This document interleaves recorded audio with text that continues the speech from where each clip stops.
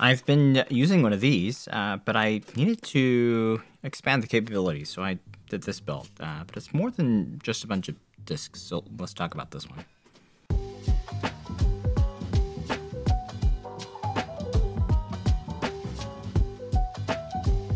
Welcome to Two Machines and More. So for quite a few years, I've been using a 4-bay NAS. A lot of that is dedicated to archiving and storing video files for running this channel. There is still plenty of space, but I was encountering some limitations. First off was the connection speed. So this one was a little bit of an older one. It had 2 gig ports, which I had been running in link aggregation mode. Then I even updated to a USB to 2.5G adapter, but I still wanted faster transfers. And the other thing that it has is M.2 slots that are intended as a cache device. And then I had 2 drives installed, but transfer speeds are still more or less limited by that link speed, right? So I think there were some unofficial ways to use those as share drives. But again, it's still running at most 2.5 GE transfer speed, so there's not really a point unless I needed the extra expansion. So at which point it just makes more sense to get bigger HDDs, right? 3, the Synology NAS that I had can do a lot, but I just wanted the flexibility and control over maintaining everything. I could have potentially upgraded to a newer NAS with a 10G port, but they're not cheap.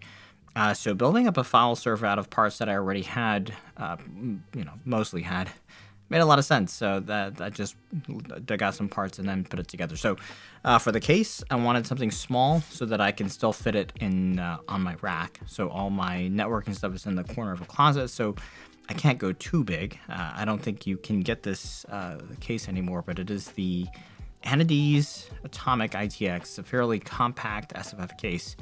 But there is enough space for me to mock up a whole stack of drives. Also has front fan capability, which will be nice for bringing air directly through those disks to keep them cool.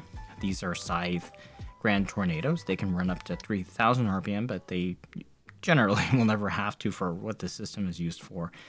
They're just good, affordable LCP fans. Board is an ASRock Z490M ITX, and I've paired it with an i5-10400. It's still a 6-core chip, but fairly efficient, 30 to 38 watts when it's idle, and when it's serving files and such, maybe low 40. So with a build like this, a big priority is the idle or low intensity power draw, and this does pretty well for the whole system. Now, usually for a home server, you'll see folks go with, what might be considered fairly low RAM, but I actually went with 32 gigs of DDR4 here.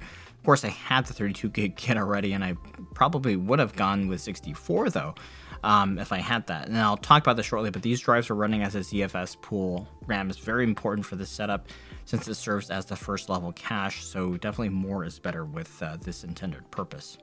This cooler is the ID Cooling SE904XT. It's nothing fancy, but it's also really not a big deal to cool the 10400. I have, still some high clearance left, but just something that was here. 92mm fan in between those 2 towers. It'll do perfectly well cooling this CPU. You probably will never see the fan ramp up. The power supply is a Cooler Master 550-watt SFX unit, which I did have to rig to set up a little bit higher since my case actually doesn't have additional cutouts to raise it. It's actually attached to the case with the cage fan screws right now, which is okay, but not typical. These are just the hard drives that I took out from the NAS. They're still in very good shape. I did have to repurpose some drive mounts that I had lying around. I think these are from the Ncase M1 Evo. So I have a stack of 3 here, and then I put another one on the cage, and this is the kind of official mounting spot for the case. These are 4TB Western Digital Reds. These are really good drives for a 24/7 file server. The M.2 drives, the board has 2 slots. I've got 2 installed. One is the system drive, which will also have a big portion dedicated to a faster network share. And the other one is a cache drive, and I'll explain that shortly. And yes, I did go out and get one very important component, which is pretty key. This is the ASUS 10GE NIC, which will slot into the expansion slot. And without this, I can only get 2.5G out of this board, which in hindsight is still pretty incredible for its time, since this board had both a 2.5G and a gig speed port. But yeah, this build wouldn't let me achieve what I need if not for this guy here. So if you're curious about the setup, I mentioned ZFS, so you may know this is a Linux build. The drives are set up as RAID Z2, which is similar in structure to RAID 6, which would provide for 2-disk redundancy. It may seem a little bit overkill because I only have 4 drives and 2 of those are going to be dedicated to that redundancy, but a little bit more uptime stability and flexibility here. And my effective capacity is 2 of these 4 terabyte drives, which I may upgrade capacity for these drives down the road as they start to wear down. ZFS is really good though. You got auto snapshots, very efficient compression, and by default it will cache to RAM, and that's called the ARC. And since I've got an M.2 drive that I added to the drive pool, that's going to be a secondary of what's called the L2 ARC. So as the RAM or the ARC fills up, it'll start offloading to the L2 ARC and then slowly empty that out to the hard disk pool at that slower transfer speed. The good news is that writing to the HDD pool over my network for a few gigs worth of files, I am basically saturating the 10G link speed. So as the cache fills up, it will start to slow down a little bit, but it's still very, very fast. And then I still have the faster M.2 based network share that I can utilize for, high-speed transfers for things that I use more often.